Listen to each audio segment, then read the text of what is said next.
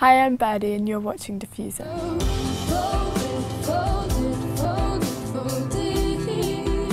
So today I went to People magazine and I did a few songs for that, which was really great.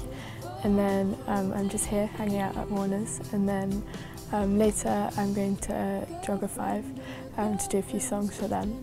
And then I'm going to a nail salon for MTV, and yeah, so that's going to be great.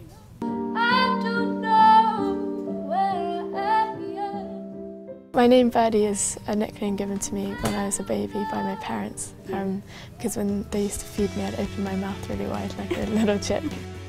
My mum's a concert pianist, so she started teaching me the piano when I was like 6 or 7, and I think I was always quite drawn to it anyway, but yeah, she gave me lessons, and then when I was about 8 I started writing and it just became something completely different. The covers album was after Skinny Love did so well on the radio, and being at school, although I had lots of original material, it wasn't enough kind of doing my exams at the same time for a whole album, and it just seemed like a good idea.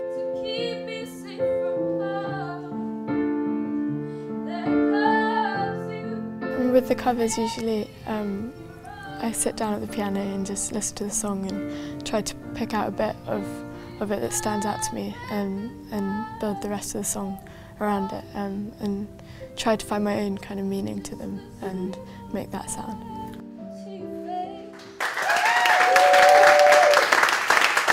It's definitely difficult going away from my family and friends, but it's what I love doing, so I'm having fun at the same time. Yeah.